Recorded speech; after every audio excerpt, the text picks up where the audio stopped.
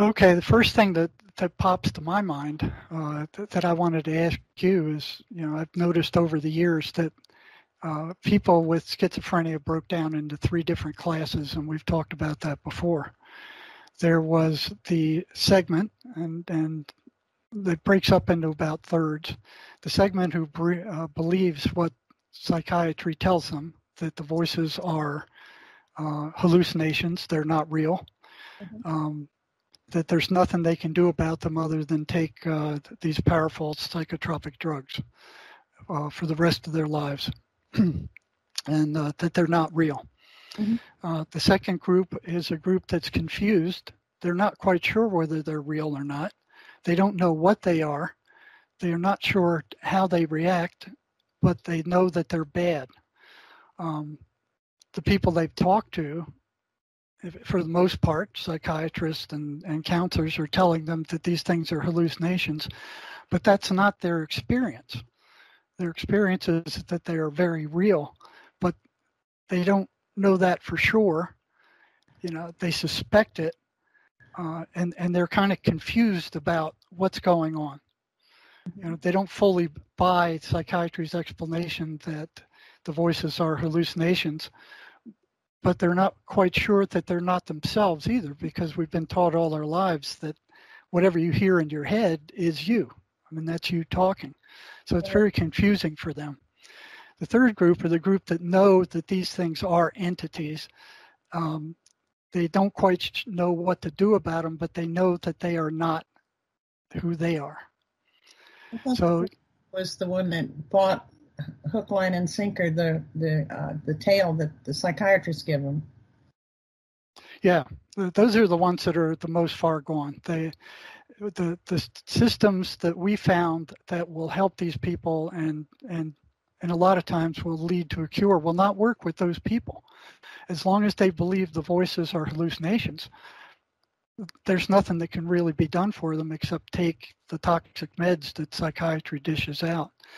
So my question to you would be the group, from your experience, the middle group, the group that needs to be turned around to believing the truth, that these things are entities that are affecting them and are not hallucinations.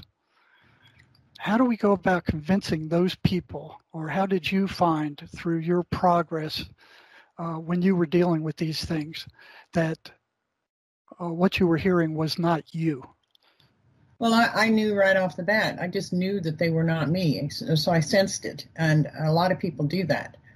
And there's no formula for, here's what I did to figure out that these were not me. I knew they were not me. They were inconsistent with what I was thinking.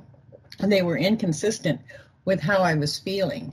So I knew how I was feeling, and I knew how I was thinking, and then these thoughts came in that were contrary to that. So that's the first group. And they're the most open to the idea that these are entities, these are living beings with a consciousness. And the second group that doesn't really know what they are, but they know they're not them. I would think that those would be a lot easier to point to, here, take a look at this. You don't have to agree with it right off the bat, but consider that that these are not your voices, right?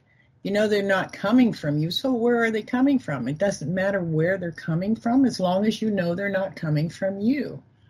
So if they don't want to believe that they're demons or living beings, I don't think that really matters that much. I think what's important is that they know that they're not coming from them and they're not their thoughts. So then they can look at the thoughts that are coming in and know that what those thoughts are telling them are flat out lies. The problem that I see is that so many people have been brainwashed into believing that they're not enough, that they'll never be good enough, they'll never be smart enough, they're too fat, they're too skinny, they're too tall, they're too short, they're not smart. They get that drummed into them as children. So then the voices just play on that.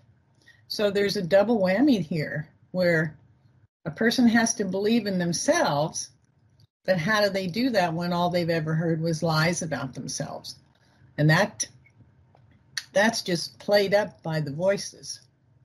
So the thing is that if you can get somebody to actually see that they've been lied to about who they are, what they are, how they are, that'll get them thinking about it. But that's a hard road to go on. I mean, it's a tough thing to realize, well, okay, maybe I really am a good person. That's hard to believe, So, I mean, they just have to work on it. They have to work on it every single day. It doesn't come naturally. Not when they've been brainwashed like that. And how do you suggest they would do that? Well, I don't know for sure. There's no one good answer. I mean, there's a lot of different avenues they can they can talk to other people. I mean, I wouldn't recommend that they go to a psychiatrist, because a psychiatrist isn't going to tell them, well, you really are a good person no matter what you think. And just because maybe you did some bad things doesn't make you a bad person. They're not going to say that, I don't think. Are they? No, they're going to leave that office with some kind of drug. Yeah. Maybe after 15, 20 minutes, they'll be given some kind of drug. And with schizophrenics, it would result in a chemical lobotomy. Wouldn't solve anything. Now, what I found surprised me when the one time that I've heard these things, and after praying to hear them, was that their voice in my head sounded just like all the other thoughts, the tens of thousands of other thoughts that go through my mind in a day. There was no change in the timbre or the volume, or it sounded just like another one of my thoughts, only I knew it wasn't. Yeah, so that's the big trick. So if a person is already brainwashed into thinking they're no good, or they're flawed in some way, and then here comes a voice that sounds just like your own thought that drums that in, I mean, if a person really wants to get over this, they're going to have to stop and think, is that true? Well, if they're brainwashed into thinking it's true, their first idea is going to be, yeah, it's true. I really am I'm flawed in this way. So then, they have to, I think the first thing that comes to my mind is tapping, where you tap and you do the karate chop, the tapping routine, where you do the karate chop on your hand, and then you're saying something like, even though I feel like I'm stupid, I totally love and respect myself. Even though I think I'm flawed and I'm a bad person, I totally love and respect myself. You say that over and over again, and then you do the tapping points, saying those things. That will actually trigger your subconscious and your meridians, and eventually they'll make you stop and think, well, okay, so is that really true? Am I really this bad person? That, I've been called a bad person, I've been called a stupid person, I've been called a knucklehead, I've been called, just all kinds of different names by other people. Is that really true? And if they can get it through their heads that it's not true, that's just the brainwashing coming out of the people that are calling them the names, and they don't know any different either. That's their upbringing, but it's not your upbringing. What you're getting is programming from others. You're not programming yourself. So that's the challenge, is to program yourself. And to overcome of the reasons that the psychiatric mafia gives for schizophrenia, they started blaming mothers, then they went to genetics. They went to these advanced reasons that the average man and the average practitioner cannot either debunk or prove. So they went to the genetic theory, saying there's some kind of genetic thing wrong. Then they went to the chemical imbalance theory, and then there's something wrong with their brains. The only one that has any substance, from what I can see, is the environmental theory, where what I've seen over and over again in my practice in the years I've worked on the front lines in mental health was that virtually every schizophrenic I spoke to either had a massive amount of physical, sexual, or emotional abuse by their parents or somebody else, which was negative programming, or they were using drugs, especially amphetamine. So here you have years and years of programming by a bad family or a negative situation or years of sexual abuse that they can't talk to them. They have all this built up inside, and they're told they're bad. They're told they're rotten. They're told they have no worth, and this is emotionally drummed into them. And then all of a sudden you go, well, how am I going to even begin to question this? And then the voices jump in there, and they just feed the fire. Yeah, see, the abuse opens up the door for the voices to come in. Yes. And the person already has been told numerous times that they're no good. Then the voices come in and they just jam it down their throat and, blow it up even further than the humans did. And so here's the person being bombarded from all sides outside, coming from the outside, from the environmental side and from the voices side. They're just being bombarded over and over again. So it takes a lot of inner strength, which they don't have at the moment. They have to, first of all, they have to want to live a different life. So that's a challenge, because if they're used to living this downtrodden life, they don't know anything else. That's all they know. So they're going to have to think about it, and then the voices will come in and say, "Oh, that's really stupid. You'll never amount to anything," and blah blah blah. They'll punch that down every moment. So what I did, I was in the midst of all of that. I went through all of that. I had the brainwashing of the normal environment of a dysfunctional family, and then added on to that, I had all that horrific abuse. And, I got it from all sides. I got it from my parents. I got it from the Catholic orphanage. I got it from the juvenile detention center. I just got it everywhere I turned. I was a bad person. So I believed that I was a bad person. So but I somehow knew inside that I really wasn't a bad person, and I don't know how that happened. Might have been the Creator that was planting that in me, that there is a little spark in each one of us. There's a tiny little spark of spirit in each and every one of us, and it gets buried with slush and sludge and mud and crap and, just all kinds of garbage. And here's this little bitty light trying to shine through, and it will shine through if you let it. So I guess I got to this point of somehow realizing that there was a little spark in me that was all covered up, but it was there. I somehow knew that, and I wanted that to shine through. I didn't have the foggiest idea how to go about doing it, but I had the desire. And when you have the desire, universe is on your side. I can vouch for that. When you have the desire, universe is on your side, and things will happen in your life to help you, fulfill that desire. It has to be a deep desire.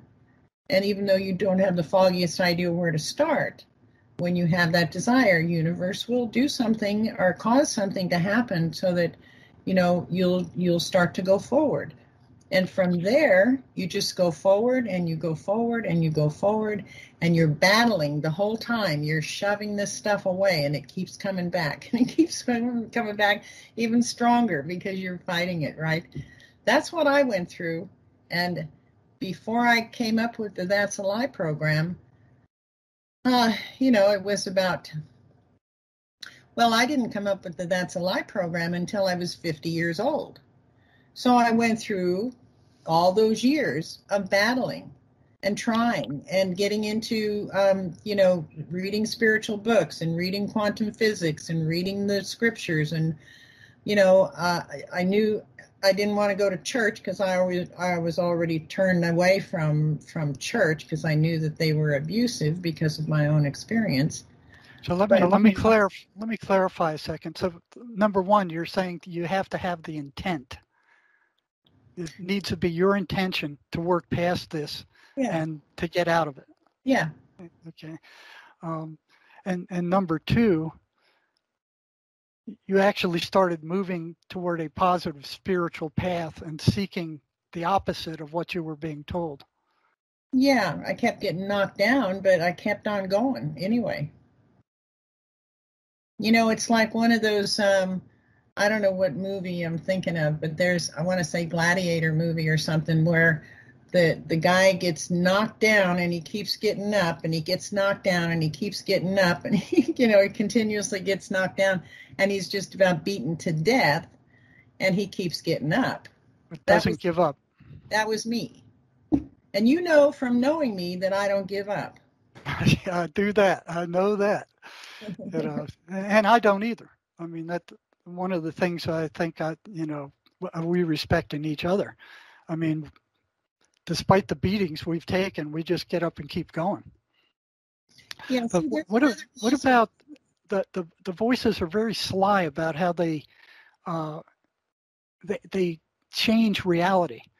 And I've seen a lot of cases where they will take stimulus originating in the environment and have the person interpret it wrong.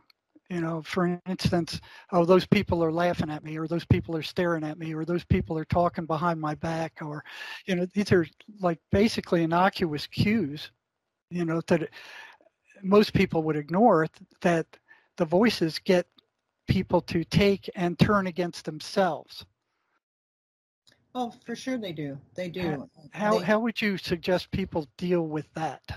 Well, they have to get to the point of realizing that what other people think about them is none of your business. I mean, it's none of my business what other people think of me, right? That's their business. It's not mine. And whatever they're thinking of me, whether it's right or wrong, is not my business. So if a person can get that through, that's a simple way to think about it. It's a more complicated thing than that for sure. But if a person can just, think of that, okay, so whatever they're thinking of me, it's not my business. So let me think about what I think of me. What do I think of me? Well, I think I'm scum. Well, that's a lie. So, I mean, you have to have this inner dialogue going on. And when you're first starting, like when I first started, it was a constant inner dialogue. And, of course, I was by myself a lot, too, so that was an advantage. If I had been around a family constantly, I don't know if I would have been able to be as successful as I was. And that goes contrary to what you're talking about, where they do like to isolate a person. In my case, I was isolated a lot in my life. And so I had this inner dialogue going on that was, some of my friends would always talk about me as to being the silent one, the quiet one.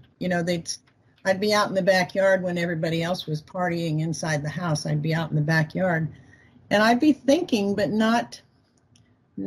I'd be more spacing out than thinking, And so people would say, well, what are you thinking about? And I'd say, oh, I don't know, just nothing really. I mean, and I really wasn't. I was just kind of getting in touch with myself and having this mild inner dialogue, sometimes mild, sometimes very warrior-like.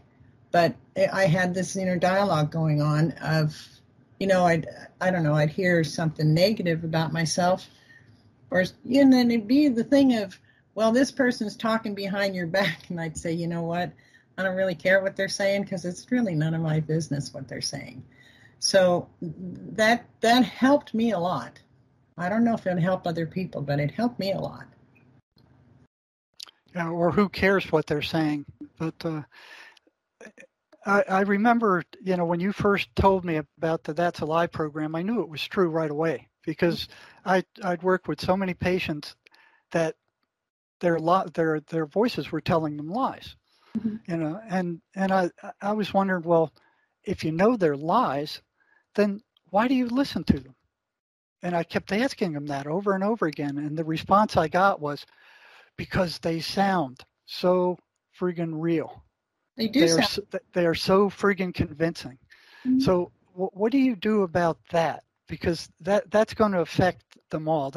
It's like they get sucked into what they're being told, and it agrees with the abuse that they've had in the past. Mm-hmm. So it's like a chain that why do you keep listening to them? And they go, because they're so damn convincing. What would you suggest to those people? And I'll tell you, that's a majority of them. Yeah, I understand because I went through that. And so what I found is when it becomes a loop where the same idea, the same thoughts come back over and over and over again ad nauseum, then you know that that's really not coming from you. I mean, you're off doing your own thing, and all of a sudden here comes this loop that throws you for a loop. Really, I mean, it catches you off guard. You're in the middle of a conversation with somebody, and all of a sudden you get this idea that they're laughing at you. They're just trying to be polite. They're not really meaning what they're saying, and so and that'll go in a loop over and over and over again while you're trying to talk. So you're trying to talk over these thoughts. And then what I would do, I would usually try to excuse myself from the conversation or from the room. And then I'd just sit down and go and think, I'd let it flow, and I'd be watching this going on. And I'm like, I don't know how to get rid of this, but I know it's not me. So I had this major desire to get out of that loop, and I had no idea how to do that. So you didn't try to resist it or stop it. You let it flow and watched it. Yeah. Okay, so like you were observing it as a third party. Right. So that kind of removed you from the situation and allowed you to kind of analyze what was going on to some degree. Well, I didn't analyze it. I just watched it, like I was watching a movie. And so, and I don't know if everybody can do that. I would imagine that everybody could do that, but maybe not. I don't know. But if they have to know that this is not coming from them, and when it gets to the point of being a loop, a repeating loop over and over and over and over and over again, same thing over and over and over again, day after day, week after week, month after month, it's the same thing. And you're like, I can't get rid of this thought, right? It's like having a song play in your head all day long and you just can't stop thinking about it, right? Mm-hmm. And so it's the same kind of thing. It's over and over and over again. And when that loop happens, whether it takes a day to realize it or a month or, a week or whatever, once you realize that it's a loop, that's when you can sit back and watch it and not take it in as real. Just watch it. And then you can say, I have no idea what this is, but I know it's not me. So then when you do that, you're not giving out any negative emotional frequencies. So you're not giving them any food. Well, that's another question. How long and what was the process that you took before you realized that these things were parasites, that they were energetic parasites? What I've seen is that even though I would point that out to patients over and over again and say, well, after the voices leave, what's your energy level like? And they would say, well, it's down in the dumps. And I said, well, how many thousands of times has that happened to you? And they'd say, thousands of times. And I'm like, well, where does your energy go? And they would consistently say, I don't know. Yeah, well, they don't know where their energy goes. They just know that their energy is gone. And so, I mean, when you stop and think about it, it's like, okay, my energy is gone. I have no energy at all. I have no idea where it went. I mean, that's knowing that your energy is gone. doesn't automatically equate to that the voices ate your energy. No, it doesn't. But there's a one-to-one correlation between that, and I've seen the voices actually block their realization of that. Even if you point it out in many different ways, they just can't see it. Yeah, I know that. So how did you break through that? Let me think. I don't think I broke through it right away. And I don't really remember when I came to the realization that these were entities. I think I got that when it was a combination of studying the biblical scriptures, and that led me to quantum physics. And then I knew when I realized in quantum physics that everything is energy. Up until then, I knew we were all just atoms, and that was a breakthrough in thought. We're just all floating atoms. So how I was imagining it. But when I got into quantum physics, which came from reading the scriptures, because what I saw in the scriptures was the words of the red printed words of Jesus. They were the most profound words to me. They were that I don't know how that led me to going to quantum physics, but I somehow knew that there was a science behind what he was saying. And that because he was saying things like, I don't remember the exact words, but he was saying things like, think about the things that are not as though they were, and then they will be. Well, that's quantum physics right there. That's our energy going out into the universe, and if we're in frequency with what we want, then it manifests itself. So like you get what you expect. I don't know if it's what you expect, but you get what you are. What your frequency is what your reality becomes. If that makes any sense. Well, it makes sense, but the question would be like, then how do you increase your frequency with these things constantly at your throat? Yeah, imagination is a very powerful tool, and the voices use imagination to mess with perception. Yeah, against you. Yeah. Yeah. So it's a very powerful tool on either side, the negative or the positive. So you can imagine the worst. And if you keep imagining the worst, guess what? The worst comes. If you imagine the best and you're in that frequency all the time, then the best comes. So how would you suggest a paranoid schizophrenic who is paranoid and halfway convinced that the perceptions of the voices are his own would turn around and begin on a positive path to increase their frequency, or even to realize that these things are draining their energy? Well, that's the last thing they want these people to realize, is that they are energetic parasites. They get very upset when that topic is brought up. Yeah, so I mean, when you're dealing with a paranoid schizophrenic, and you've dealt with them, I've never dealt with a paranoid schizophrenic. Well, I guess I did deal with one time on a project that I was on.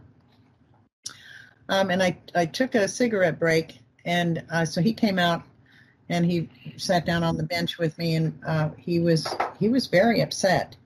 And I said, "So what's happening?" And he said, I don't know if I can tell you this. And I said, "Well, you can tell me anything you want to tell me. I'm not going to judge."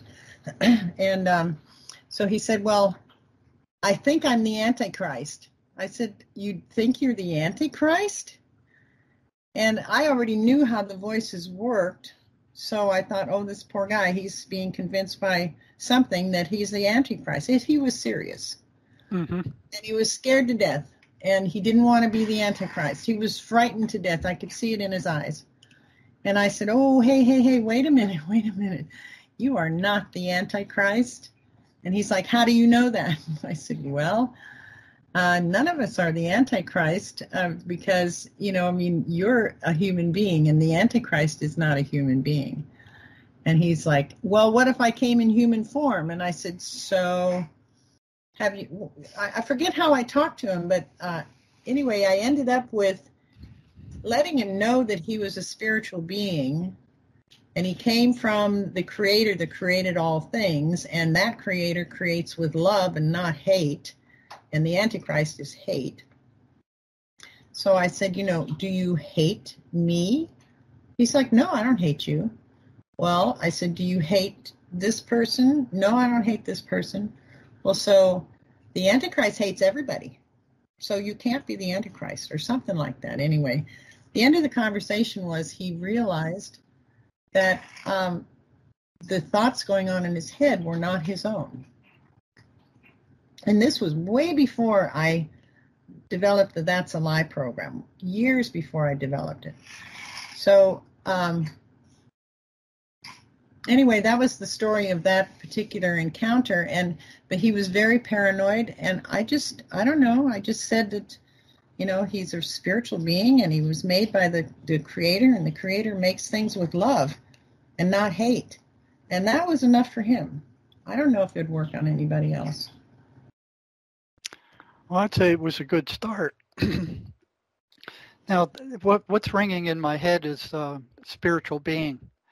And, in 4 years of undergraduate school, 4 years of graduate school, not once was spirit mentioned in any of the psychology classes. It's like it didn't exist. It was like being in the middle of the Sahara Desert. And we know that this is a spiritual malady. Schizophrenia is a spiritual disorder. It's got nothing to do with physical anything. Yet the system keeps teaching that we're physical beings. I mean, psychology, psychiatry, big pharma, the entire establishment is we're physical beings, and this is a spiritual disorder of a spiritual being. What do you suggest? Well, the first thing is we're living in a material world, right? Yes. And so we went from being spiritually inclined, which was then back in the day when the church ruled, which wasn't all that good, but at least we had spirit in mind. And so, but that changed when science was developed, and that was a couple hundred years ago. And so the church didn't want to get out of it. The church didn't want to turn over all of its power. So they split it. They split church and science into two separate things. So the material world, which was the scientific world, they went for all material, and then the church went for all spiritual and no science. So that's the first mistake. And we're just now getting to the point of realizing that the two have to work together, because things like consciousness have to be included in the equations. And there are a lot of scientists today who are realizing that, and they're, I shouldn't say a lot, but there are a handful of scientists that are putting consciousness into their equations so that they don't have to make up things like dark matter, to fill in the blanks. They just, that's what science does. They have this thing that they can't quite get the answer to, and so they have to fill in the blank to make their equation work. Well, that doesn't mean their equation is right? So that's what that's what people are trained with in the universities. They're trained in the material world. If they want to get into the spiritual world, they have to go to a school that teaches spirituality. So the two aren't mixing right now. That's why you're running into that problem. Yeah, and it doesn't look like they have any intention for them to mix either. You look at what psychiatry's been doing. They don't have a cause for paranoid schizophrenia in their cosmology. So they keep making them up. First they blamed mothers, then they blamed genetics. They did all these twin studies, and they found out that there was no causative link. There was no schizophrenic gene. There was no schizophrenic germ. Then they went to the chemical imbalance theory, and they found out that there was no chemical imbalance that they could prove. And matter of fact, they didn't even know what the balance of the chemicals in the brain should be. Then they went to the physiological structure of the brain, saying, oh yeah, there's something wrong with their brains. There's something physiologically wrong with their brains, but they couldn't find that either. So what happened was they started doing autopsies on schizophrenics who died and found that their brains had shrunk. So the psychiatric mafia jumped on that along with Big Pharma and go, yeah, look, it's a schizophrenia that's doing this. Then they found out that virtually every single one of those people had been on these strong, toxic neuroleptic drugs for years. And there was a one-to-one correspondence between the damage done to their neurological system and their brains and the amount of time they've been on these drugs. But psychiatry and Big Pharma jumps up and go, no, it's the schizophrenic process that did it. So they started testing mice and monkeys, and half of them they put on these antipsychotic drugs, the other half they didn't. And they found out that these drugs were the cause of the damage to the neurological system. And they faced some massive lawsuits for that. But what I've seen is when they dish out these drugs, they don't tell patients about the toxic side effects. They basically say, well, you're going to feel groggy for a few days and that'll clear up after a while. They don't tell them about the tardive dyskinesia or the akinesia or the different neurological deficits that are going to occur on a large scale with long-term use of these drugs. They have no cause. They don't know what causes this, and they keep pushing one false cause after another. I got to ask you a question. In these psychotropic drugs, is there a foldout in the drug package that tells the person all about the drug and what the side effects are? Yeah, there is, but they don't know what a lot of those terms mean. Like akinesia or tardive dyskinesia or malignant serotonin syndrome. They don't know what all that stuff means. There are a list of common side effects that they will understand that the psychiatrists very seldom ever tell them about. And I've seen this over and over again. They just, they turn them loose without these things. So a lot of times they prescribe these drugs in hospitals or emergency rooms, and they don't tell the patient what the side effects are. And when they do go get their prescription, they do get these things. But a lot of these people suffering from these psychiatric disorders don't have the wherewithal to sit down and study these things. And half of it is written in psychiatric lingo that they don't understand. Mm-hmm. And they're not warned about it.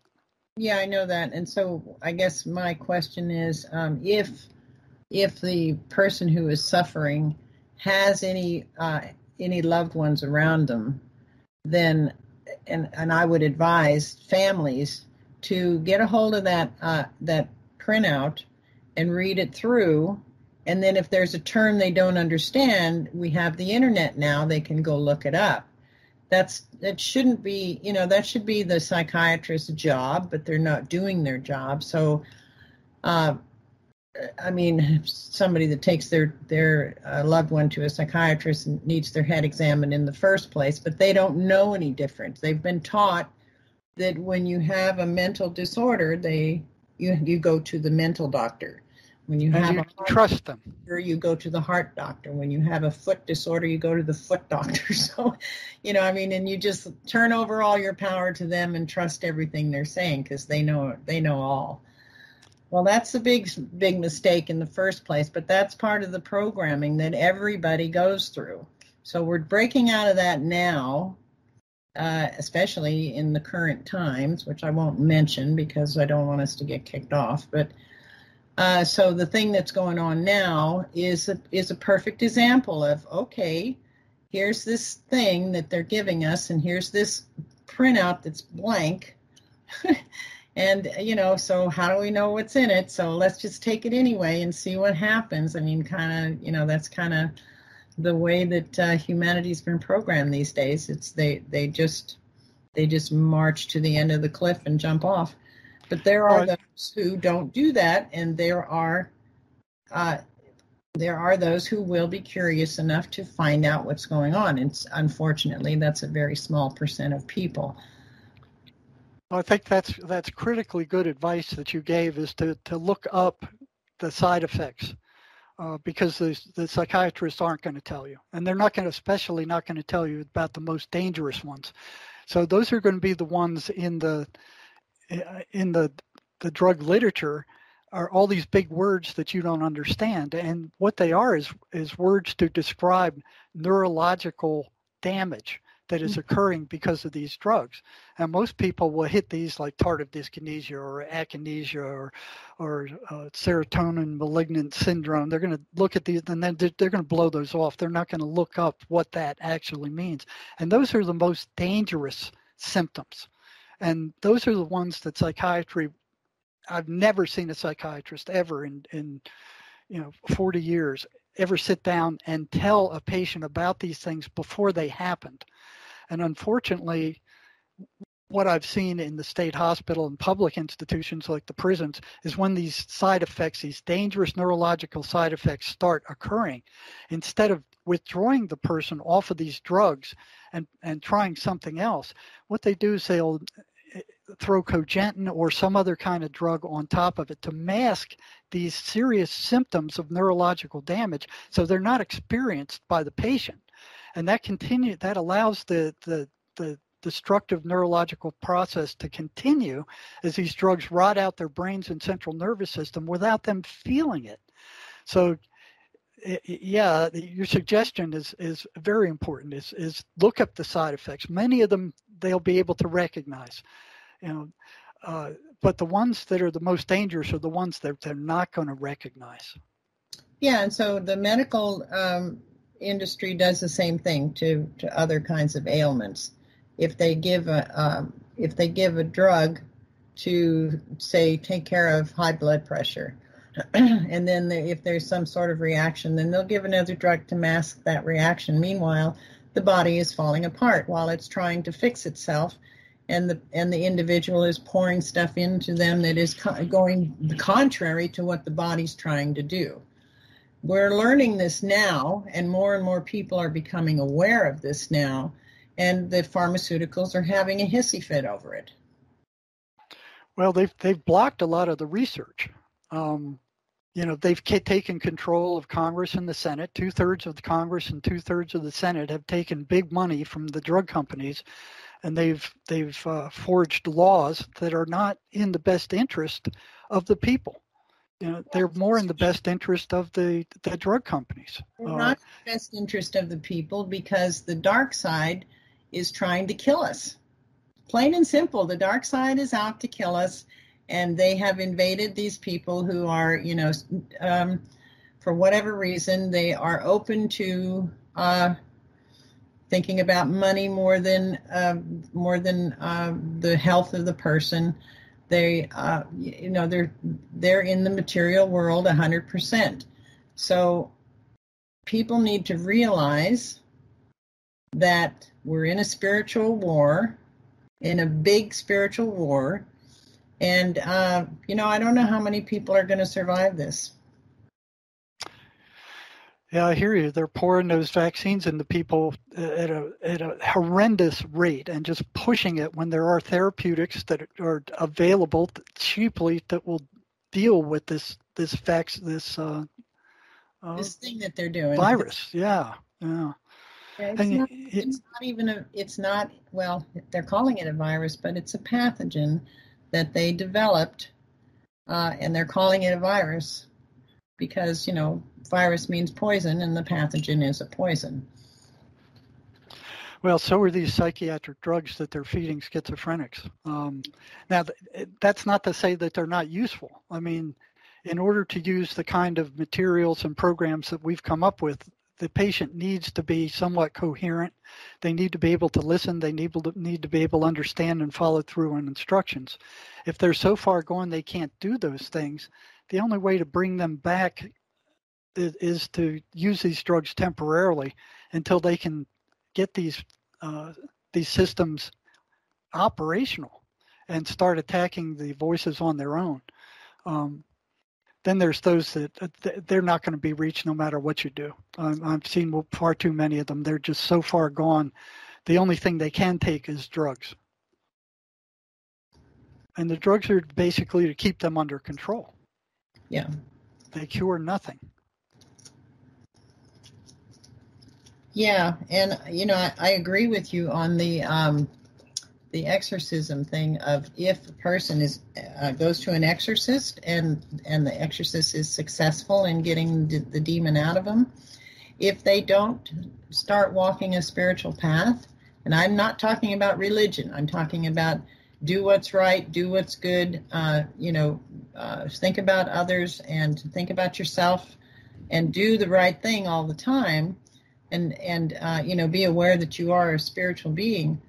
If they don't do that, the demons are just going to come back, and they'll come back tenfold. Yeah, they will. I've seen that over and over again. If they don't get on and stay on a positive spiritual path, these things will come back, especially if they're bored. I mean, they will just be back flastered in greased lightning, and they'll bring their friends with them. Mm-hmm. So, that's a pretty good coverage of the topic of the drugs and, the problems that schizophrenics face. They don't, not everybody knows about you, Jerry, and your work. And thank goodness there are other doctors that are finding you and willing to work with you. So I think that's really great. Well, how are you doing on some of these proposals that some of these doctors are sending to you? Well, what I've got is a number of them where I go, I've seen this, I agree with it. And then I'll write them back and say, are you willing to speak out about it? And they go, no. Oh. And I can understand that because I really couldn't speak out about this stuff while I was working because they would have got me. Mm-hmm. I mean, I don't know how many times, twice I've been called up in front of psychiatrists for questioning schizophrenic patients about what their voices were saying to them. And I was told, you don't do that. You're reinforcing their hallucinations and you're making them worse. And I didn't see that at all. I didn't see that I was making them worse. I didn't see that I was reinforcing anything. They were just in the same shape after I asked them these questions as before, except their voices didn't like them talking to me. It's weird. I mean, if I would think that any medical professional would want to know what the patient is experiencing, whether it's a physical matter or an emotional matter or whatever. They want to know from their perspective what they're experiencing. What are they hearing? I mean, I would want to know that. You did. Well, yeah. Any medical professional worth their salt would want to find out what the patient is actually experiencing. Agreed. And that's one of the things that mystified me when I got to Central State Hospital. They already felt that they knew what the voices were. They'd been taught in medical school, they've been taught in nursing schools that the voices were hallucinations and that you don't question that. Anybody who did got beat down.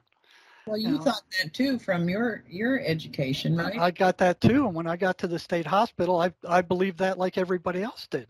And I questioned psych nurses, I questioned psychiatrists, I questioned doctors, I questioned psychologists. What are the voices? What are the voices? Oh, they're hallucinations. They all believed that. But, then I saw the patients walking around talking to themselves and arguing with themselves. And, I remember one day I snuck up behind one and he's carrying on a conversation with somebody. And it was like a phone call where you only hear half the conversation. So I'm like, well, what are the voices telling them? None of them had any curiosity about what these voices were telling the patients. They were merely unreal hallucinations that didn't make any sense, that were just a form of insanity to be ignored. There was no curiosity about what they were saying. And when I did try to find out what they were saying, I got called up in front of psychiatry and warned to stop. Yeah. You know, So your tag of calling them the mafia is so appropriate. well, that's what they act like. You know, and look at what I had to go through just to get access to a population of mentally ill people and have the freedom to work with it and question them on my own. Mm-hmm. You know, it was at least 6 years. I mean, 4 years of psych, 2 years of graduate school before I was even allowed access. And over the 40, 45 years I spent working in all these different psychiatric institutions, I never, ever saw a single researcher enter any of those institutions or be given permission to do so by the establishment. Yeah, There was always some reason they couldn't. It's too dangerous. Well, we can't account for your safety. You know, we don't know what you're doing. We can't provide security for you. Yeah, they wouldn't let them in. Nobody with a curious mind was allowed in there, and they made sure you were plenty brainwashed before I got in there. And like all the rest, I believed the voices were hallucinations when I first got there too, until things started not making sense. But I was asking questions about them, and nobody else was. Yeah.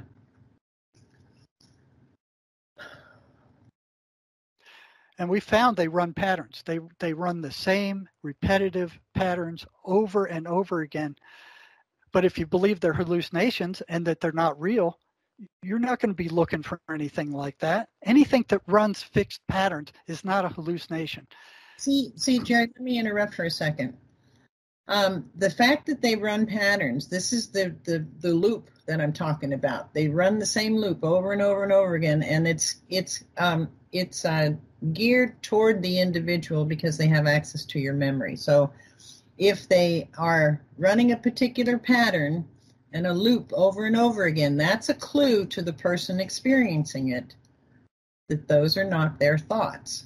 So when the person just realizes, okay, these are not my thoughts, so I don't know how to get rid of them, but they're not my thoughts, they're not me, so let me just watch these thoughts and see what they're doing and notice that they're total nonsense. And that's, I think, where we both came to the conclusion that those patterns have to be broken up.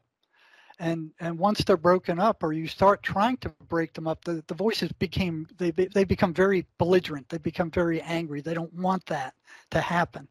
And they'll tell the patient not to show up for scheduled meetings, stop that. They'll get louder. They'll cause all kinds of hallucinations, and it's almost like they're being burned. You know, they don't want interference with those patterns.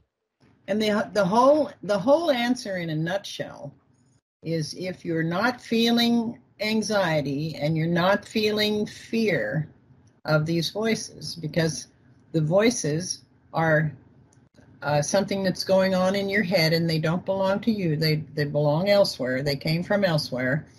If you don't have any fear of that and you don't have any anxiety of that or any other negative feelings, then the first reaction is, oh my God, she or he is cutting off my food source. I'm going to attack even more furiously to get them back to where they were before because I'm hungry.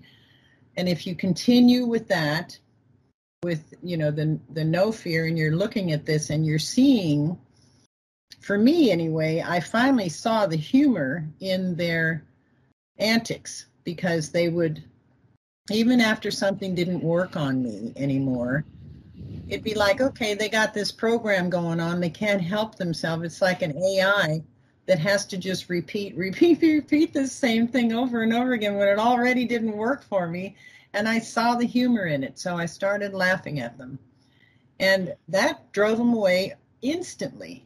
And then the next thing that drove them away was when I would say, I know this isn't me. I know this is you, so I send you love. And they would vanish. Yeah, I've seen that in other people also, including if you mock them or laugh at them, they can't stand that. That's right. So basically what I found, the ground rule is, if you're doing something that they don't like, that upsets them, in an attempt to try to help yourself, you're doing the right thing, and they're screaming about it. They're trying to stop you. So they'll try to make you forget to use "that's a lie" program, or forget that they are parasites and that they're just trying to drain your energy, or forget to read the Bible, or forget to read a book, or forget to show up at your appointment. They can make you forget to do all kinds of stuff you should be doing to help yourself. Mm-hmm. Yeah, so the thing is that when you realize that these voices are not yours and you're working toward getting rid of them, this is a lifestyle change. You can't continue living your previous lifestyle at all. You have to change your entire lifestyle. And that includes the way you eat, the way you talk, the way you think, and what you read, what you watch on films. It's a total in the way you are with other people. So you have to change your whole entire lifestyle. And that's not the easiest thing in the world to do. But if you want to get rid of the voices permanently, you have to change your lifestyle. That's all there is. It requires consistent effort. Yeah, it does. Even I sometimes, when I'm not thinking about anything, I'll get this little voice pop in my head or something. And it's like, oh, I forgot you were, gee, I send you love. And then that's the end of it. So it's like an instant thing for me now. Whereas when I was first going through this, it might take several days before I would even catch on that this was happening. I'd go through hell for a few days and it's like, oh, wait a minute, that's not me. So I finally got to the point of, over time and over practice and changing my entire lifestyle, that, and I would run across people from the past and they'd say, well, you used to do this. And I said, well, that was then and this is now. If you don't like it, you can just go somewhere else. I don't really care anymore. That was then, this is now. And that's a thing that you can throw back at the voices too, because when they'll come up with your past, you can just automatically say, well, that was then and this is now. I send you love. Yeah, and that's one of the things they use against you. And some of the most devastating, I've heard this from two patients, is they were tortured by these, and I think these were females, they were tortured by these voices for years. And they were badly sexually and physically abused. And then when their abuser died, I think in one case it was a husband, another one it was a father, they were like, oh, thank God he's dead. Finally, I'm done with having to deal with him. And then the voices started back. And since they have access to the person's memory, the entire memory, they can go in there and they can pull up everything that is in that memory. For these two people, what they did is they went back and they pulled up these awful events that only the victim and the deceased person knew about, that were shameful and horrible. And they would bring those up and say, look, I'm not dead. I'm back to plague you again. Here I am. You remember when we did this, or you did this, or I did this. And the person would be horrified again. So they will take on whatever form they need to attack you and get you upset and angry and fearful and paranoid to generate that negative emotional energy on which they feed.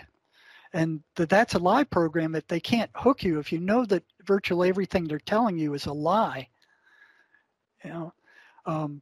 they can't hook you. They can't get their hooks in you because you don't believe what they're saying. And if you don't believe what they're saying, you don't take it as the truth. And if you don't take it as the truth, it loses its impact. Oh, yeah, it loses its power altogether. The people have to remember that these entities have absolutely no power of their own. They can't generate their own power. They have to have negative energy to survive, and the more they get, the more powerful they become. So they're taking whatever energy we are giving them, and whether we know it or not, if we're feeling negative about anything at all. There's a difference between being sad because, some tragedy happened. You'd be sad. There's a difference between being afraid of some instant thing that's going on, like somebody's chasing you.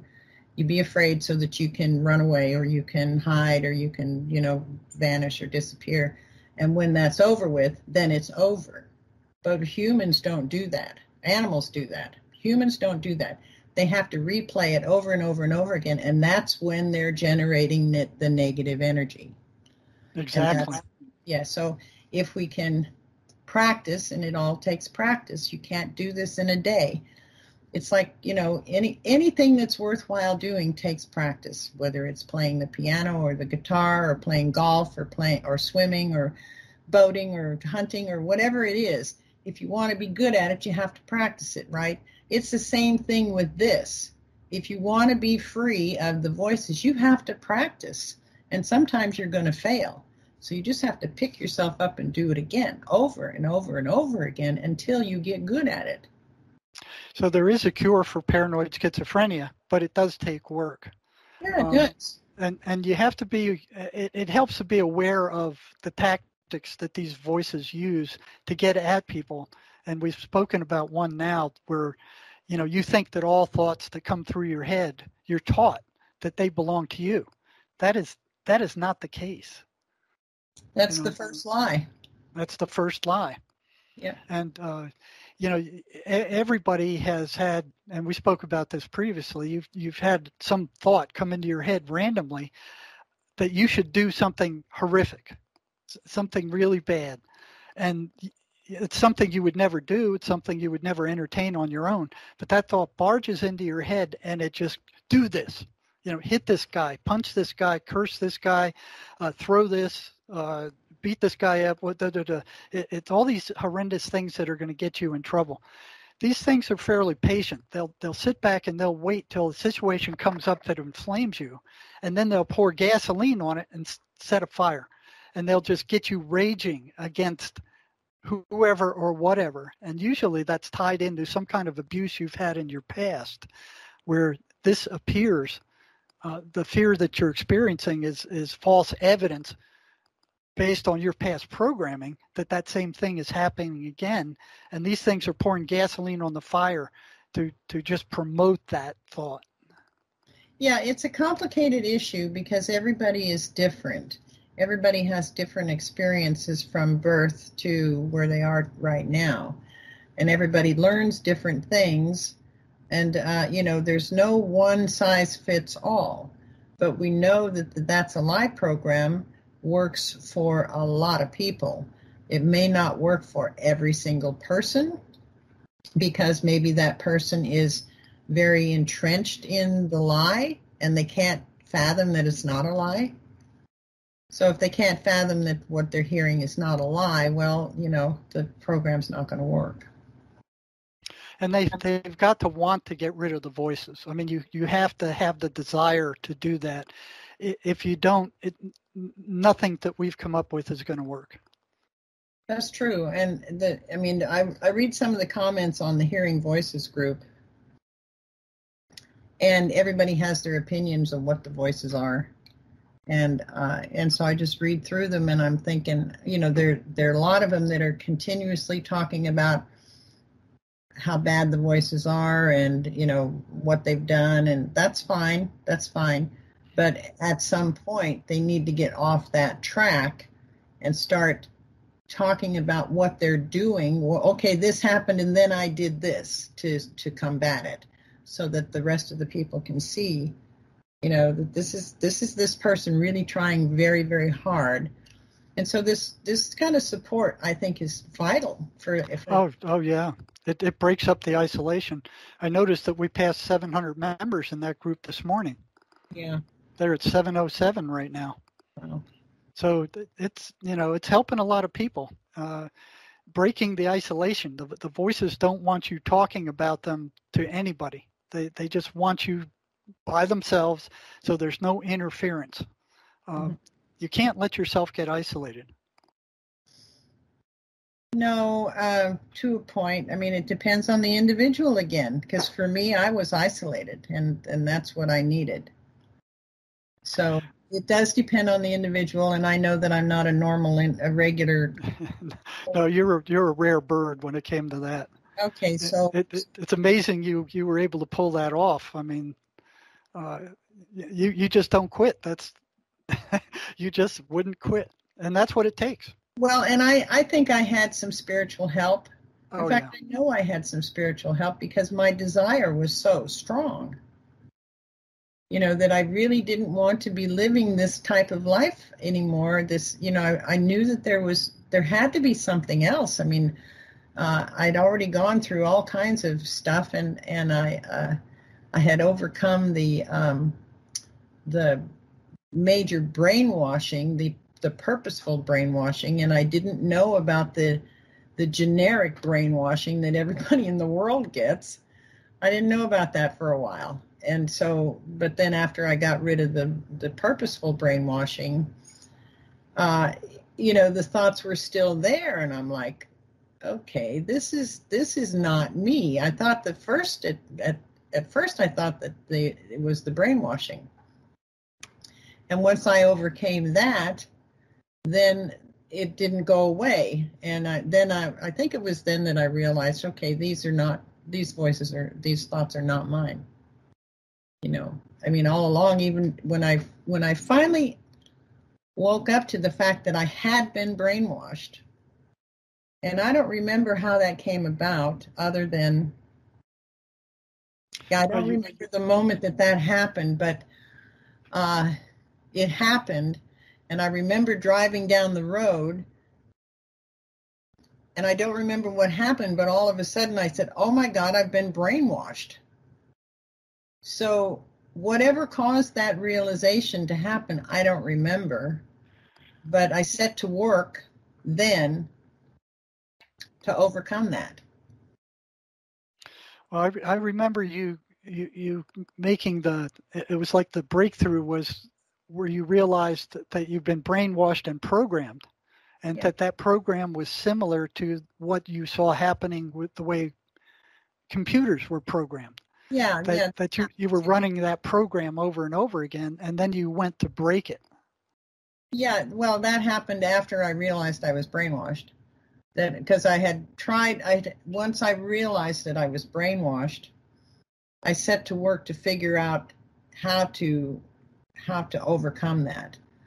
And so I had this theory that if I had a brainwashed thought and was aware of it, that was the first trick, becoming aware of this was a brainwashed thought. Then if I used a different synapses in my brain, because I had studied the brain quite a bit. So if I used a different synapses in the brain and used that constantly and didn't use the other one, then the other one would atrophy. And, you know, so then it was after that I got hooked up with learning computer programming and seeing that correlation. So once I saw that correlation, I knew I was on the right track. So in effect, you were draining one program and putting your energy into another. Yeah. And I was, so, you know, use it or lose it, right? So I had heard that phrase over and over and over again all my life, use it or lose it. And so I thought, okay, use it or lose it. If I don't use that path and I use it and I develop another one, then that old path is going to atrophy and I won't be able to use it even if I wanted to. And that's true. Mm-hmm. That's absolutely true. Yeah, switching over to a different thought stream. Now, one of the things that you did say that, you know, I found true was that to simplify, because you have so many different kinds of thoughts of different colors and intensities. But one rule you came up with, you said that every negative thought about yourself or somebody else is the thought put there by the dark side. And that's pretty straightforward. Do you want to say a little bit about how you came to that conclusion? I found it to be true. It is true. It is true because, I mean, I went through a period of time where I had a lot of negative thoughts about a lot of people, and I always had negative thoughts about me. So, yeah, I just, when I was going through this process of working toward eliminating the voices, I realized that if I'm having a negative thought about myself, and I know that I'm not that thing that I'm thinking, well, then that's not coming from me. It doesn't belong to me. So if I'm having a negative thought about somebody else, I don't know their whole story. How could I possibly know their whole story? So that thought is coming from somewhere else. We never know the whole story. We never know the whole story. Even, halfway about ourselves, we don't even know the whole story. Yeah, let alone what's happened to somebody else. That's right. So if we can keep in mind that, okay, here's what I'm seeing with my tunnel vision about this person, but I don't know the whole story. Well, then you have some more leeway to expand your awareness of that situation. And it breaks the negative train of thought that would follow. Like, oh, that guy's a jerk or a fool, or, I'm going to do this, or I'm going to stay away from them, or whatever. So when you started opposing your voices, you come to the realization that these things weren't you, and you started taking action to oppose them and to start starving them out. What kind of reactions did you get from them when you started doing that? Oh, all hell broke loose. Yeah, that's what usually happens. Could you tell us about that? Oh, wow. What was that like? Well, it was horrible. I mean, it was really, really horrible. It was like being attacked by 1,000 people and you're the only one that, is defending yourself. And there were times when I really thought that I wasn't going to be able to withstand it. And, it was a constant bombardment of just chatter, negative chatter. And I would even hear them talking to each other about me. It's like, wait a minute. That's common. Yeah. Yeah. They carry on conversations behind the bad guy's back. These were not audible voices. These were thoughts inside my head. Mm-hmm. And so I want to make that clear because a lot of people hear audible voices. I didn't. Well, what happens is when they get stronger, they move outside. Yeah, I've heard that. And that's scary. That's really scary because now you know that for sure that this is something really strange going on. But while you're hearing them in your head, that's still kind of within bounds. But that's common when you go to oppose them, they go nuts. Well, the thing is, I remember one moment where, and I think I wrote about this in our book, where I was being attacked so much that I kept having this thought that wasn't mine. It would be so much easier to just let go and fall over to the insane side and just let myself go insane and somebody would take care of me and I wouldn't be responsible for anything and life would be good. Well, if I remember correctly, they even told you that. The voices even told you, let go and yeah, that was the thought that was going through my head, and it was a very strong thought. And I thought, but I, Sherry, thought, no, I'm not going to do that. I'm just not going to do that. And it was a real struggle. It was like maybe I was walking on a tightrope, and there was a strong wind blowing me over to the insane side, and I was all by myself trying to bring myself back up vertical. So, I just said, no, I'm not going to do that. I'm not going to do that. I don't care what happens. I am not going to do that. So that's that fighter in you that just would not give up. And that's right. what it takes, because had you done that, you would have ended up locked up. Sure. Yep. So it's a battle. It's a real battle, and you have to have a very strong desire to live without these thoughts. And when you finally live without these thoughts, life just gets better and better and better. So was there a pattern to, as you continue to oppose these things? What I found is at some point when they start getting very weak because you've drained them. You're no longer feeding them negative emotion and paranoia. Then they start begging and pleading and trying to work a deal with you. You know, like if you stop doing that, we'll let up on you and we're your friends. And did you run into any of that? No, but here's what I did run into. I remember the night that I had just come back from martial arts class, and I had decided that I'd been working with getting rid of these thoughts for quite a long time. And so I did this ritual in my apartment. Okay, so this is the night that I'm going to take a leap of faith, and I am going to change how I think and change who I am, right? So I turned the lights down and I got in a meditative state, and I did this imaginary line on my floor. So I set up this whole scenario in my mind, and I was just going to take a physical, big, huge, giant step across the room, just one big step. It was all symbolic. And so, but I had this in my mind.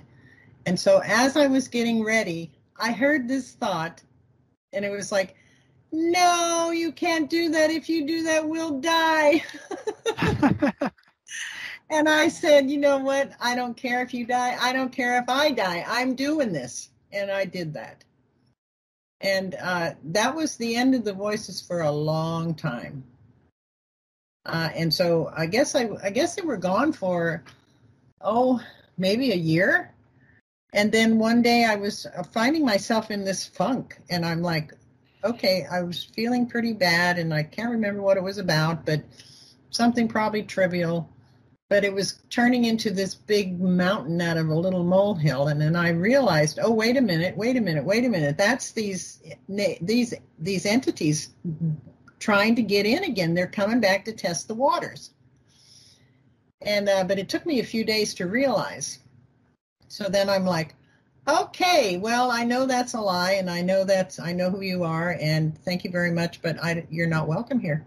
So that was before I learned how to say I send you love. So I just used the That's a Lie program, and that was the end of that. Well, I think what you did there is critical as a part of recovery, is that at some point you renounce these things, tell them straight up, I don't want anything to do with you. You're no longer welcome here. I don't want to listen to you. I want nothing to do with you.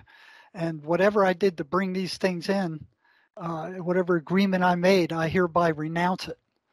And actually state that and tell them these things. Because without it, they have like a tacit agreement to hang around. Yeah, that's right. So can you say something about the importance of renouncing these things and how you felt after you did that? Yeah, I mean, it's even in the Bible where you're breaking up. I can hear you. Okay, so renouncing these things is very important. And so it's even in the Bible where if you say, get behind me, you can say, get thee behind me in the name of Jesus, if that's what your belief is.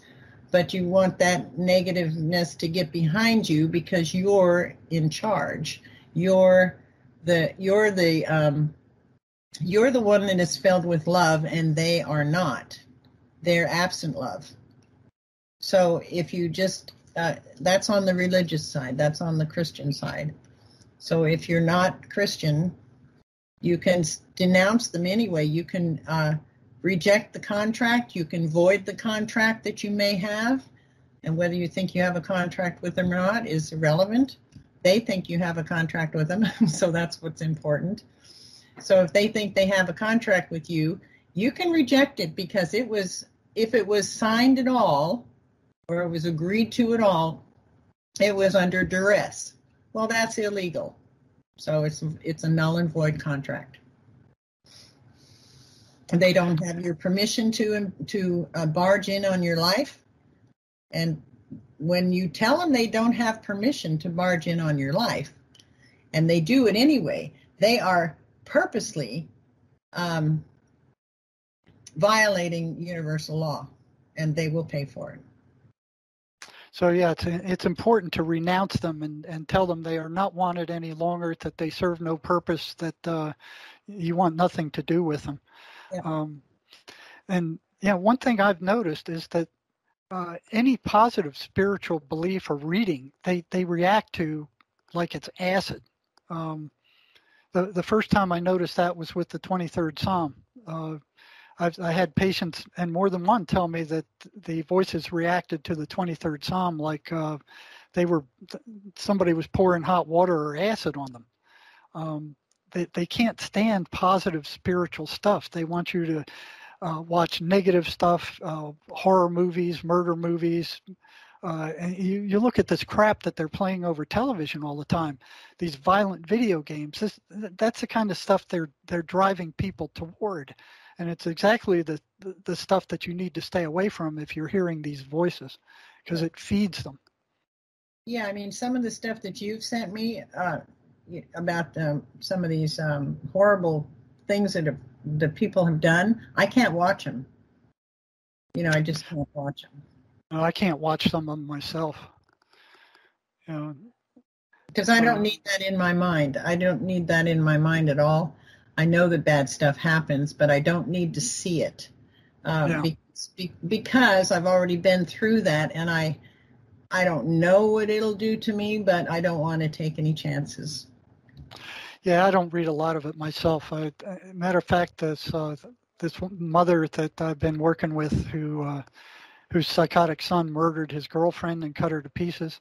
Yeah. She's got a collection of poems that she's gotten from him that he wrote that shows the progression of the strength of these voices until they completely took over this guy. And I don't think I have I don't think I want to read them, even though I think at some level they are important, because it'll show that progression and it'll expose the voices and how dark they are. I don't think I can read those things. Well, if it's in the vein of therapeutic help, perhaps you can find a way to read them without it affecting you. I don't know if there is such a way. It's because the mother has read them, right? Yeah, she's read them. Yeah. She's just blown away by, that's what happens if you let these things keep going. Mm-hmm. They will eventually completely take you over, like they almost had you. And what they tell you to do is going to end you up in prison, and that's a perfect place for them. It's a consistently horribly negative environment where there's nothing but hate and turmoil and anxiety and paranoia and fear and games and tricks. It's hell on earth. Yeah. They feed in that environment. And soon as I walked into the doors of the prison to go to work in the psych department, you could feel it. I mean, it was a palpable feel. It was just this negativity, and I felt like I was in some kind of bubble, and that I really didn't belong there. Yeah, before I started visiting Patrick, I would meditate before I would enter into the grounds, and to protect myself, because I knew that this was going to be filled with negative energy. And so if I hadn't done that, I probably would have been damaged. Well, I prayed for protection every time I went in there, and the times I didn't, I paid for it. Mm-hmm. Something went wrong, mm-hmm. and it was very upsetting. But you look at what the government and the deep state are doing. All the state hospitals have virtually been eliminated. All the patients that used to be in state hospitals that were getting some kind of help, at least, have now been thrown into prisons. They receive minimal medications because they don't want to spend money on antipsychotic medications unless the guy's causing problems. Then they'll spend money on the medications. I've run into that over and over again and watched some pretty violent things happen because they didn't want to give certain prisoners antipsychotic medications. People got seriously hurt. So what they do is they throw them in there. They're psychotic. The gangsters will use them as torpedoes. And the ones that are really violent, they'll make them stop taking their meds and then whip up this paranoia and say, well, this guy in this other gang is trying to kill you. You need to go take care of him first. And they'll arm him and send him on his way to stab this guy. I mean, they were using these guys as torpedoes, and then they get a lifetime sentence in there. And, that would work out after 7 years. And then they'd let those guys loose on the public with $50, just enough to go buy some cocaine or some alcohol, turn them loose on the streets, on society, after programming them for years to be heartless, cold, paranoid monsters. And then they turn them loose on society. There's virtually no rehabilitation going on in these places. They even restrict the AA and the NA groups, especially the NA, because they don't want to let ex-drug addicts into the prison. So they don't let them get in there to help out. It's a very sick system, a very dangerous system. They're not trying to help these people at all. And punishment doesn't work. 75 years ago, B.F. Skinner proved that. It just temporarily suppresses behavior until the suppressing stimulus is no longer around, and then it just goes up as if to make up for lost time, and then goes back to the baseline where it was. It does not work. Punishment does not work. And yet that's society's based on these prisons. That's where they put these people. They all get out. They all eventually get out. You know why society is based on this, right? Society is based on this. Whatever happens in our prisons is an experiment to see how people react to XYZ, whether it's behavioral things or torture things or medications or anything like that. They experiment on the prisoners, and so what they see works. They see how it works, and then they put it out into the public. Well, so whatever you see in the prisons, you can know that this is what's coming next in society. Yep, you do what we say, or you get punished. Yeah. So listen, I have to get going, and so it was lovely talking to you, Jerry. And let's just close this. I'll record this. Remember, we are recording this, so we'll see how it works. It's kind of long. It's about an hour and a half, so I don't know how this is going to work. Well, do your magic with it, and we'll put it up.